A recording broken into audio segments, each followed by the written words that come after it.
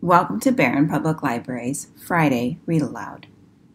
This week, we're continuing our focus on the NASA Beanstack Challenge with a closer look at our very own planet, Earth. Earth, my first 4.54 billion years, by Stacy McAnulty, illustrated by David Litchfield. Hi, my name is Earth. Some people call me Gaia, the blue marble, the world, or the third planet from the sun. You can call me Planet Awesome. My family is really, really big. Happy holidays! I have 7 siblings in my solar system. I'm closest to Venus and Mars. Some used to say I had 8 siblings, but Pluto is more like the family pet. And then there are my cousins. My Milky Way family has billions of planets. I told you, big family. My favorite things to do are spinning. It takes me a whole day to go around once.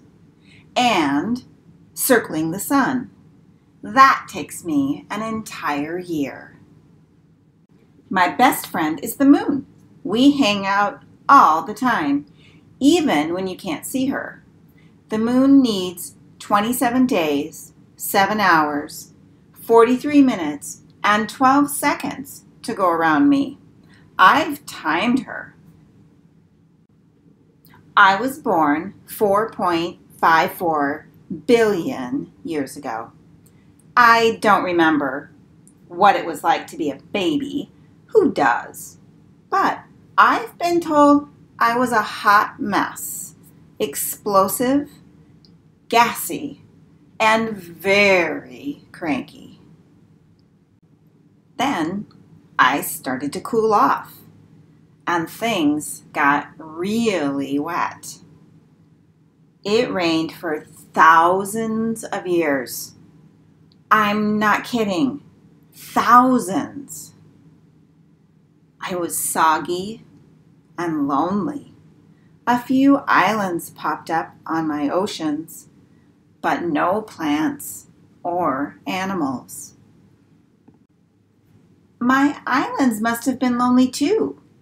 They got together and made bigger islands called continents. I remember Ur and Nuna and the ginormous Pangaea. Then Pangaea split into 7 separate continents: North America, Europe, Asia, South America, Africa, Australia, and Antarctica.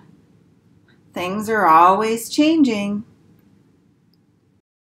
As I got older, stuff began to grow. Life. 2,400 million years ago. Air. If anyone had been alive, they could finally take a breath. 470 million years ago, plants that can live on land. 400 million years ago, and then came bugs. 240 million years ago, my very first dinosaur. 210 million years ago, yay for mammals! They're fuzzy and warm. 150 million years ago, birds. Did you know that they're relatives of dinosaurs? 130 million years ago, flowers. I'm a very pretty planet, and it's not bragging, it's true. And 200,000 years ago, Homo Sapiens. You humans have big brains and walk on 2 feet. The time of the dinosaurs was one of my favorites. I mean, Everyone loves dinosaurs.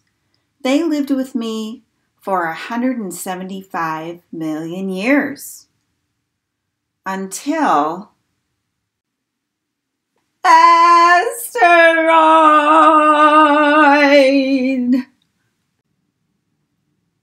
It's not always easy being Earth. Volcanic eruptions, ice ages, major collisions. But on the inside, I'm the same planet awesome. I have an inner core, outer core, a mantle, and the crust. Humans have been super fun. No other species has ever been interested in learning about me. Other animals are nice, but they mostly eat and poop and never wonder about my amazing life. But sometimes humans forget to share and play nice and clean up after themselves. Still, I bet you humans will turn out to do really great things. I learned so much from this book, and I know you learned some things too. Check this book out at the library and be sure you read the author's notes at the back of the book. Right now, I want to share with you the PS from the author's letter to aliens. I've made every attempt to bring you an accurate, brief, and entertaining history of planet Earth. However, scientists are making new discoveries all the time, and they sometimes make mistakes. I do too. Earth has many secrets, and I hope we can continue learning about her awesome past. Those are the words of the author, and a reminder from me that it's important to remember that science is constantly changing what we know, and that makes it important to keep reading. If this book has piqued your interest in space, don't forget the Beanstack Challenge from NASA is running through December 31st. It's not too late to learn a whole bunch about what NASA knows. Until next time, this is Miss Patricia. Keep reading.